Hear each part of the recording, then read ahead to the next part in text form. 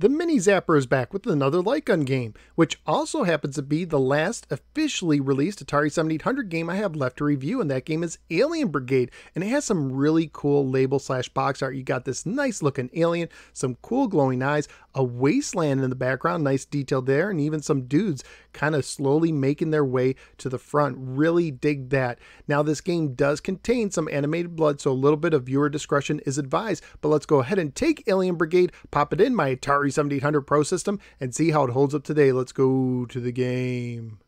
Alien Brigade was published by Atari late in the 7800's life, carrying a copyright year of 1990. It is an Operation Wolf style light gun game that can either be played with a light gun or controller. It is a single player game with 4 modes of difficulty: novice, standard, advanced, or expert. According to the manual, aliens have secretly invaded Earth, brainwashing some humans into zombie-like creatures they can control and taking over bodies of others. So basically they act like a group of politicians. Now the aliens are putting together a secret weapon to brainwash the entire Earth. Just like your typical 1980s action movie, it's up to you alone to save the entire world. When you start your game, you use the gun or controller cursor to aim and the buttons to fire. For most of the game, you will be relying on your machine gun, which continuously fires when you hold down the button, even on the light gun, which really impressed me. On the top of your screen is the status bar. From left to right, you will see your transceiver box, left weapon, ammunition, right weapon, health meter, and score. When the transceiver box flashes, you can shoot it to get a helpful message from your commander, and you might want to pay attention as his information can be vital. For instance, in the first round, I lost the game because I blew up every helicopter, including the last one.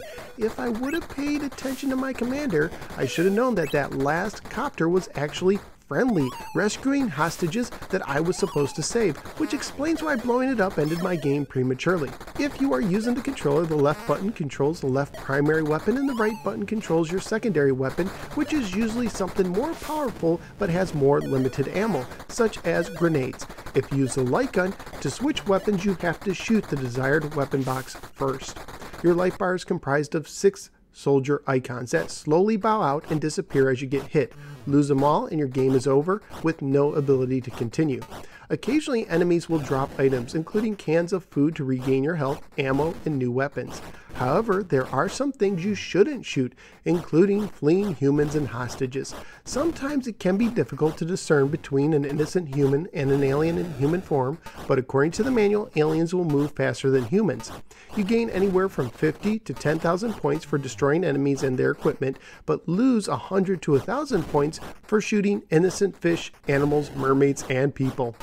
The game is set up with 5 scrolling levels to go through: the jungle camp, the river resort complete with water skiing aliens, underwater, where your main weapon is a spear gun and you must protect underwater domes from enemy attack, the alien cave base, where you must destroy the brainwashing machine, and the mountain base, where you must defeat the evil Queen Mother Alien.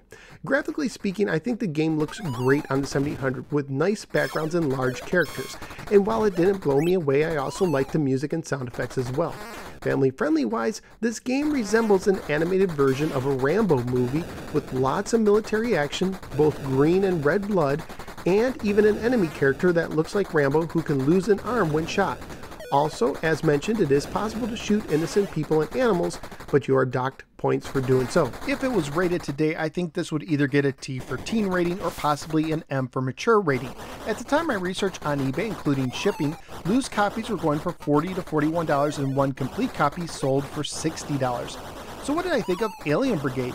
First of all, I'm not a fan of blood in games, but due to the animated cartoony 8-bit graphics, it didn't turn me off as much as it usually does, although it's not a game I would play in front of my kids. But as far as 8-bit light gun games go, this one is great.